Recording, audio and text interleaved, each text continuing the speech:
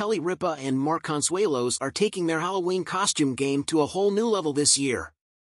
The dynamic live co-hosts have dressed up as none other than Taylor Swift and Travis Kelce, recreating the couple's stylish appearance from their date at this year's U.S. Open.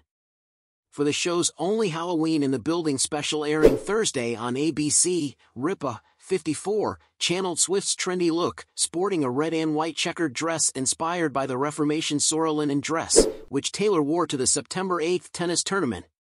Ripa nailed the accessories, too, with oval-shaped black sunglasses and brown sandals, completing her look as the Bad Blood singer.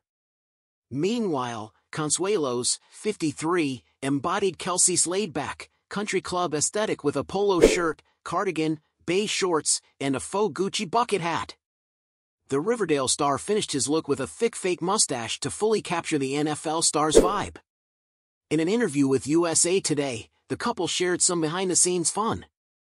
Ripa joked about their costume setup on set, saying, "We don't typically keep real Gucci there," while Consuelos, who has yet to meet Kelce, quipped that Kelce might see his impression and wonder, "Who's that short guy trying to come off as me?" Ripa even admitted she didn't realize her costume was supposed to be Swift at first.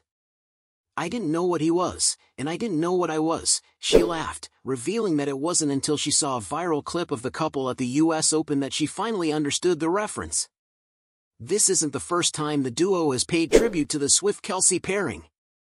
Last Halloween, Ripa and Consuelos dressed as the duo from when Swift first attended one of Kelce's football games, with Consuelos in a Chiefs uniform and Ripa sporting a red and white jacket in Swift's signature style. It's clear that Ripa and Consuelos are all about having fun with pop culture, and fans can't wait to see what other costumes they have in store for this Halloween special.